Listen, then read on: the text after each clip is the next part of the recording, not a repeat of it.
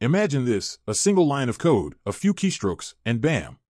A billion-dollar company's software is cracked wide open. But what happens next? What's the real impact on the giants like Adobe, Microsoft, and Rockstar Games? Stick around, because what you're about to learn might just shock you. Asterisk. First, let's dive into what software cracking actually is. In the simplest terms, it's the process of bypassing the licensing protections of software, making it free for anyone to use. But, have you ever wondered how it's done? Let me explain, asterisk. Hackers exploit vulnerabilities within the software's code. Sometimes they reverse engineer the application, sometimes they manipulate the system to trick it into thinking it's legally registered. It sounds almost too easy, doesn't it? But why do these hackers go after the big fish? Companies like Adobe, Microsoft, and Rockstar Games? The answer is simple. These companies develop some of the most popular and expensive software in the world. And with popularity comes opportunity for exploitation. Take Adobe for instance, their Creative Cloud suite is a favorite target. Why? Because it's expensive, essential, and in high demand. If a hacker can crack it, they've suddenly got thousands of potential users knocking on their digital door. And it's not just about money, it's about power, influence, control. But the real impact happens behind closed doors.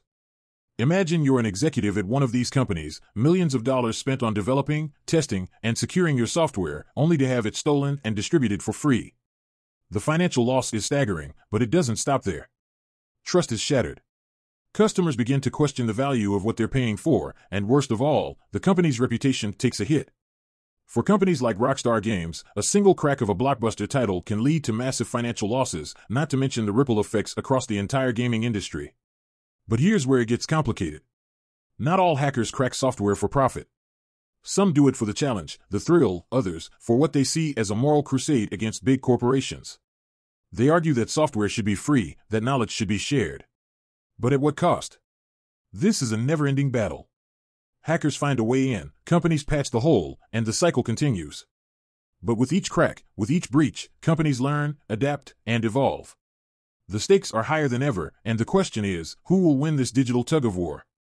So the next time you think about cracking that expensive software, or downloading a cracked version, remember the story behind it. The risks, the consequences, and the impact on the giants of the tech world. Because in the end, nothing in this world comes for free. Asterisk. Or does it? If you found this video thought-provoking, give it a thumbs up, subscribe for more insights, and let me know in the comments, whose side are you on?